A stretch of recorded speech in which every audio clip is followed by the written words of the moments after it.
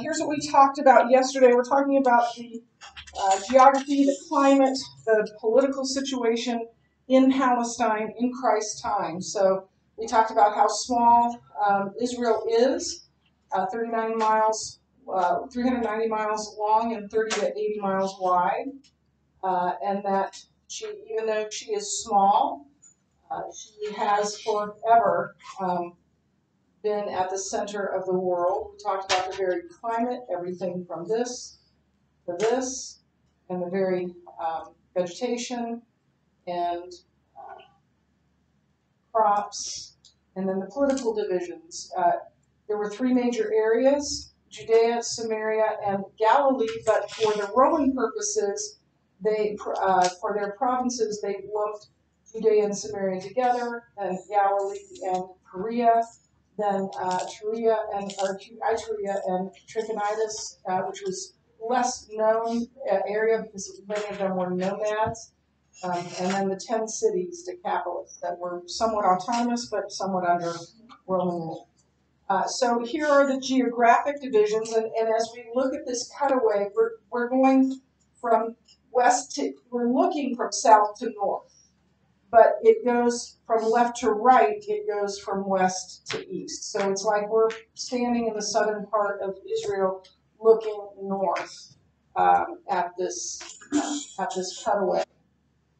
And the first area that you have is the coastal plain, which is it's very narrow, anywhere from 6 to 20 miles wide, but that's still very narrow. And it goes in the south. It's on the Mediterranean coast, and it goes from the south of Israel up to Mount Carmel. Anybody remember what happened on Mount Carmel in the Old Testament? Yes. Isn't that where Noah? Yep. Isn't that where like that one prophet proves that God is real to like all the Good job, Sadie. Yeah, that one prophet was Elijah. And he told the prophets of Baal, go ahead and build a sacrifice to your God and do what you need to do, and then I'll build one, and whoever's God is God will approve the sacrifice. And so they start dancing around, and they start calling out to their gods, and nothing's happening, and nothing's happening. Yes, David. So you just kill anyone you want, and make the excuse it was a sacrifice, and get away with it? That's not Okay, first of all, it wasn't a person that was being sacrificed. Okay, it was an animal. It was an animal that was being sacrificed. Oh, I thought they sacrificed people. And there are, I'm assuming it's a serious question, so I'm giving you a serious answer. Okay, there are people and there are religions that do sacrifice, but Judaism does not. Never has. Never would. themselves though. So they're dancing around, they're chanting out to their God, they're cutting themselves, and Elijah is trash talking them. In fact, at one point he says, maybe he's relieving himself. Maybe your God's going to the bathroom, so he's not listening to you. Nothing happens. So Elijah very quietly prepares the sacrifice of an animal and builds a trench around the altar and pours water on it so that the trench was overflowing with water, and just prays quietly a short prayer, and fire comes down from heaven and just takes the whole thing. It's just gone. So that happened at Mount Carmel, and you can go there. You can see Mount Carmel. You can see where that actually happened. This is also fertile farmland, which is really true of all coastal plains. All coastal plains tend to be very fertile farmland, tend to be fairly flat. That's why they're called plains. So some of the richest soil in the world is in this coastal plain of Israel on the Mediterranean Ocean. They grow grapes there, olives, grain, all kinds of things. It's I'm sorry, I went down. Richest soil in the world, and it's some of the most desirable land in Palestine. The second area is the Shephelah, and this If you've ever been in country that is like rolling hills, parts of western Nebraska are that way, although they're not very fertile farm or land for growing things. Parts of northwest Iowa are that way, where you're just kind of, winding up and down, not large hills, but hills. And the Shephelah is very much like that. So the Shephelah is rolling hills. And the hills are anywhere from 500 feet to 1,000 feet. And here's where they often grow olives and grapes and grain. It also is a farming area, what's called pastoral farming, meaning cows and sheep and goats and those sorts of things.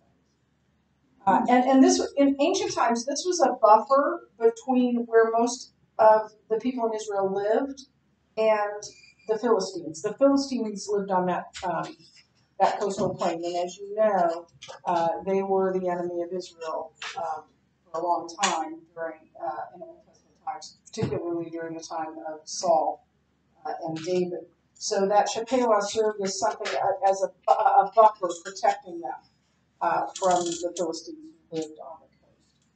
And most of the people in Israel lived in this next area and still do. Most of the cities are there, the Cisjordan Hills. Now, here's how you can remember Cisjordan.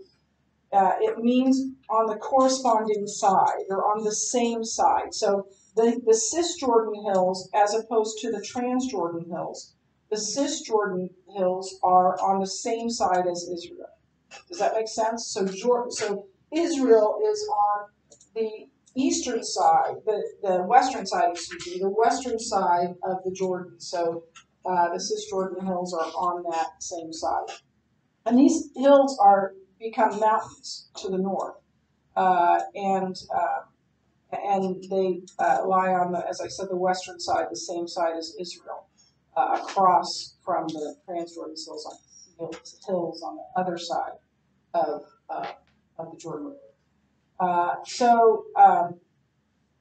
And technically the term means the side opposite the viewer's perspective. That's what trans means, and cis means on the same side as the viewer's perspective. But in this case, they're called Cisjordan because they're on the same side as Israel, same side of Jordan as Israel is. And this is a high plateau that gradually gets higher. In fact, the elevation to the south is something like 1,300 feet above sea level. To the north, you have mountains that are much higher than that. In fact, Mount Hermon is 9,000 miles high. So it's almost 10,000, not 10,000 feet, not miles, 10,000 feet high. So yeah, those go up to mountains in the north. And then, this is where most of Israel's cities are. This is where Jerusalem is. This is where the cities in Galilee are. So most of the population lives in the area of the Cisjordan Hills. And then you have the Jordan Valley, which is actually part of a huge continental rift. And we'll talk more about that in a little bit. That continental rift runs for 4,000 miles. And that's why it's unstable. That's why there are earthquakes. And then on the other side of the Jordan, on the trans side of the Jordan, there are the Transjordan Hills. Remember, trans meaning corresponding to the other side. So these are the mountains and the hills that lie on the east side, across from Israel, across, that's what trans means, and across the Jordan River. So this area is a high plateau, and it rises from the north. So anywhere from 1,300 feet to 4,000 feet in height as it rises.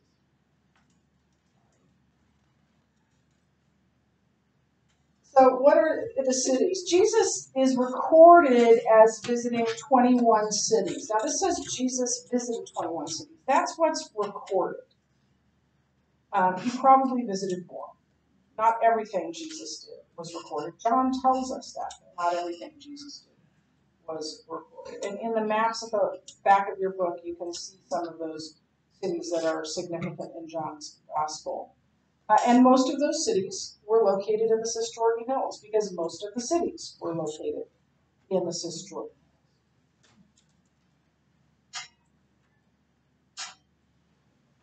But for now, let's return to this piece of geography that I talked about in a little bit, this continental rift that runs for 4,000 miles.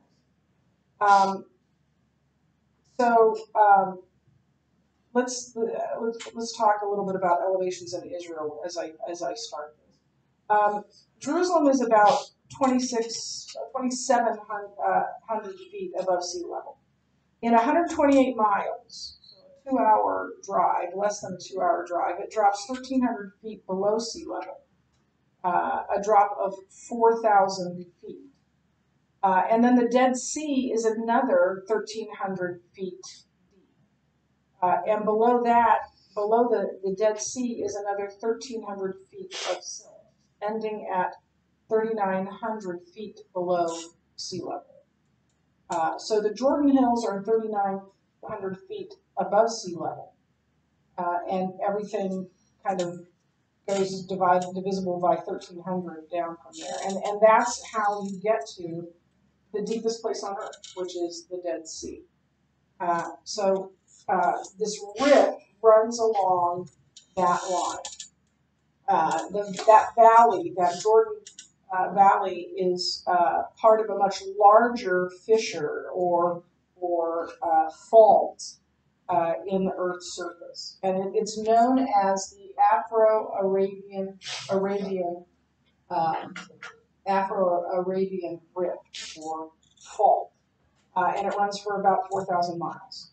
It begins in the Amanus Mountains in Turkey, which is north of what we can see here. This is Saudi Arabia, obviously, and Egypt across the Red Sea from it. But it begins way up in Turkey, well north of Israel. And it extends southward through the Gahab and so Turkey's north. It's through the Gahab, which is there on the Mediterranean Sea, and then it goes through Lebanon and Israel till it reaches the Gulf there, and then it extends down that Gulf to almost the tip of the Arabian coast, and it splits. And one goes east into the ocean, the Indian Ocean, and the other goes west into Ethiopia. And so this rift that goes west into Ethiopia goes through Ethiopia, Kenya, Uganda, Tanzania, Malawi, and Mozambique, and for a total of about 4,000 miles, or 1/6 of the Earth's surface. It's huge. And this rift is what created the Sea of Galilee, the Dead Sea, and lakes in Africa, Lake Rudolph, Lake Albert, Lake Edward, Lake Victoria in West Africa. I'll talk about that more. It separated the island of Madagascar from the continent of Africa. And there are between 200 to 300 earthquakes recorded daily in this rift. Not all of them are huge earthquakes. Some of them are just tremors, but 200 to 300. The geological plates of the rift lie on either side of the Jordan, and they're shifting at a rate of about 1.5 to 1 centimeter a year. So I told you that the rift created Lake Victoria, and by extension, then it created Victoria Falls, which is on Lake Victoria. The African name for those falls are the Smoke That Thunders, and they are among the most. And the reason I'm telling you this is Zambia is on one side of that rift, and of course, as you know, I love Zambia and have been there 3 times. And so I thought I'd show you what that looks like. And the reason it's called the smoke that thunders is that the mist rises up from the bottom and it looks like clouds. And you can see that a little bit there. In the rainy season, it is thunderous. In the dry season, it's less so. But there's a picture of Victoria Falls. This is another picture of Victoria Falls. At the top of Victoria Falls, there is what's called the Devil's Pool. And it's a calm place right on the edge of the falls. I can't remember how many people a year die trying to stay in the Devil's Pool, or Devil's Pool. I think it's something like 7 people or something. But here are some brave people sitting in the Devil's Pool right on the edge of the pool. Okay, good. We'll finish this up on Monday. Tuesday. And then my friend, one of your friends.